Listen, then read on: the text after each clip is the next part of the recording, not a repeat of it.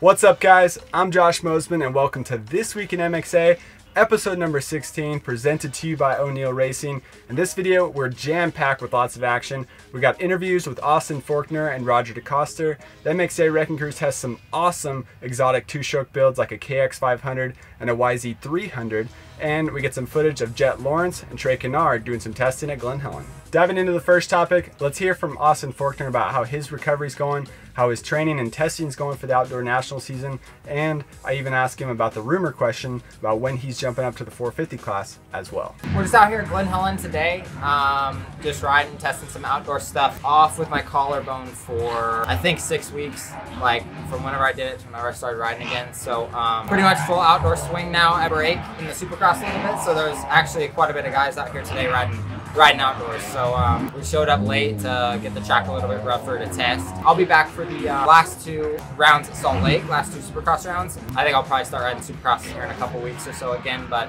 just trying to set up the outdoor bikes right now. The thing is the chassis. The engine took a little bit to get figured out, but we kind of got it sorted out in Supercross. Start over now for outdoors. Since it's the first year on this bike, we didn't have a base setting, and I haven't ridden outdoors in a year or 2 anyway. So I didn't have really a good base setting, and then now we're on a new bike, so I'm kind of having to start from square one. Obviously the electric start, where they put the battery and stuff, it really changed the balance of the bike. So how we set up the old bike, we learned real quick in Supercross is not how we go about setting this bike up. So we had to change some stuff, but what we learned from Supercross, I mean, you have to set the bikes up pretty much completely different, but some of the things that we learned, how the bike reacts to certain things, we brought to outdoors. So I feel like it's gone a little bit more smoother because it's in a different way. It's like the second time around, you know, setting the bike up. So I feel like it's been a little bit smoother, but yeah, we're definitely getting there. With this injury, I think the plans are kind of going to change a little bit. I'm not exactly sure, but the plan was to originally, I think, to go up to the big bike next year, but now I'm not going to point out now since I've missed all these races. So don't quote me, but I think I'm going to do next year on the 250, but it's still early in the season. That could change depending on how I do outdoors. I mean, a lot of things can change. I don't know exactly if I would do the full year next year on a 250, maybe go 450 outdoors. I don't really know at this point. We just kind of get through outdoors, see how I do there, and yeah, go from there. So we didn't learn any concrete information from Austin Forkner about his plans to the move to the 450 class, but it was still interesting to hear where his headspace, where his mindset was at on moving up to the premier class. And we know that Kawasaki's got to be looking at Eli Tomac, wondering if he's got a few more years in him or if he's going to call it quits sometime soon. So Eli Tomac is only 28 years old, but if he leaves anytime soon, that'll make a lot more room and space on the team for Austin Forkner. Diving into the next topic, I ran into Roger Decoster last week and got a cool interview with him at the KTM headquarters talking about how the pandemic has affected the sport of motorcycling in general, how it's affected Supercross and motocross at a professional level, and I got to ask him about the current Supercross season, what it's like to work with Cooper Webb, and kind of their dynamic duo going on right now in the middle of the Supercross season. Well, I think most of the guys on our team are really happy and lucky to feel lucky to be able to continue doing our sport, and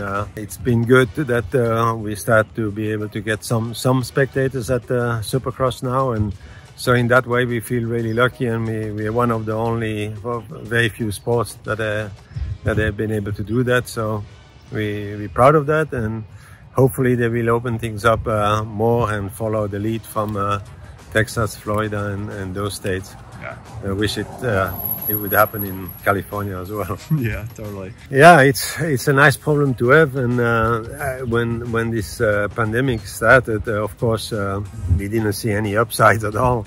And but pretty quick, people, they wanted to go outside, they wanted to be outdoors, and that's why they gone into motorcycles and bikes and exercise and try to stay fit. Of course, the fitter you are, the better you'll be able to handle if this thing catches you. Yeah, of course, you know, it feels awesome to be part of it, and to watch him what he has been doing, and be able to help in some areas, and awesome guy to work with, and it's pretty amazing to see what he has been able to do under heavy pressure. I think it can work to your advantage, and he can work against it also, you know. And the riders that can stay think clearly through things, they are going to benefit from it. You cannot approach the next race just by the result from the previous race. You have to analyze what you did with your bike, you know, your strategy in the race and all that, and make small adjustments. And you cannot go, oh, I won the first one, now we leave everything the same and I'm going to do exactly the same thing and I'm going to win the next two. It usually doesn't work that way. Next up on the list, I had a blast last Thursday riding and testing out of Glen Helen. First reason, we were riding some really cool two-stroke builds. Second reason, and the best part about it, is I got to ride alongside MXA's Daryl Ecklund, doing some riding, testing, and some photo shoots as well. So Daryl's usually behind the scenes, taking pictures. This time, he got to jump back in front of the camera, and we had a blast riding two strokes together.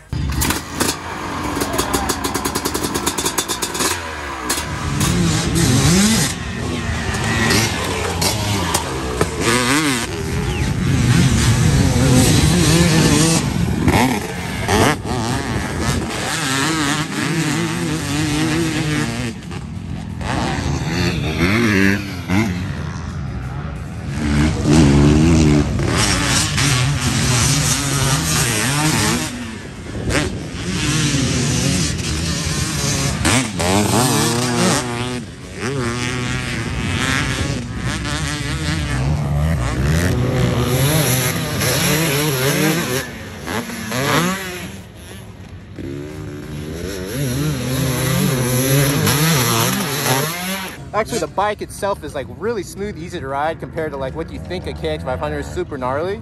Overall, like this bike really is way more fun than you think it is. It's scary at the same time, but the suspensions plus Race Tick did a great job on that. Tom Morgan did a great job on the engine, and you got KX Guru Racing, who really helped Jay Clark make this into a new age KX500. Put their KX450 rear wheel on it, KX450 rear caliper. It's kind of new age machine. Overall, it's really top heavy. If we can cut this off right here, make this a lot smaller, cut the tank off, lower the center of gravity, it'd be a lot easier to throw around. Yeah. It's not my fault I can't whip it that hard on it. Isn't that your fault? Or is it is my fault. It's kind of the gut's fault too. Honestly, just getting old.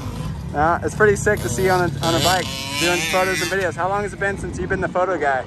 Last time I did was 2018. Before that, 2016. Really? I've been behind the lens since John Baxter left. And this is nice. It's like brings me back to my roots, where I originally wanted to get this job is to ride cool bikes. Now guys like you, skinny guys, get to do all the fun. Yeah. All right. Well, let's see if you can kick it first try. All right. Push it in. That's done. Nice and high, some gas. No, not first try.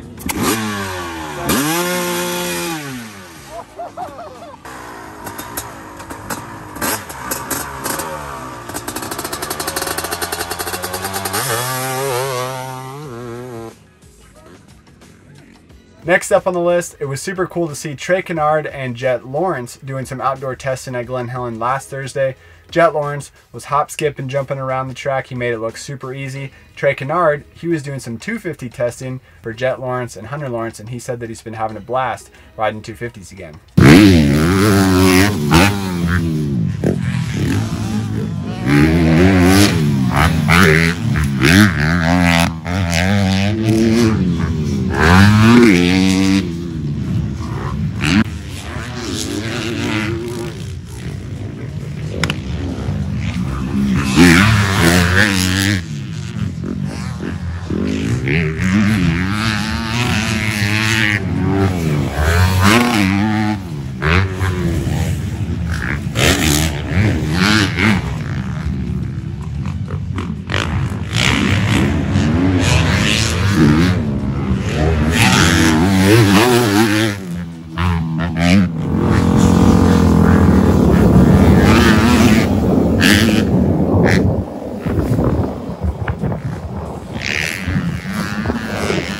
Alright guys, so that's it for this week in MXA, episode number 16. Thank you for tuning in. As always, make sure to check out motocrossactionmag.com, as this week we got MXA's Travis Fant and Brian Converse out at the Atlanta Motor Speedway covering the massive triple header that they got going on there for Supercross. We've got a lot of Supercross content on our website, so check us out over there for that. And click the subscribe button on our YouTube channel so you can stay up to date with our latest videos. And if you have some more time, click the video thumbnails now for our latest releases.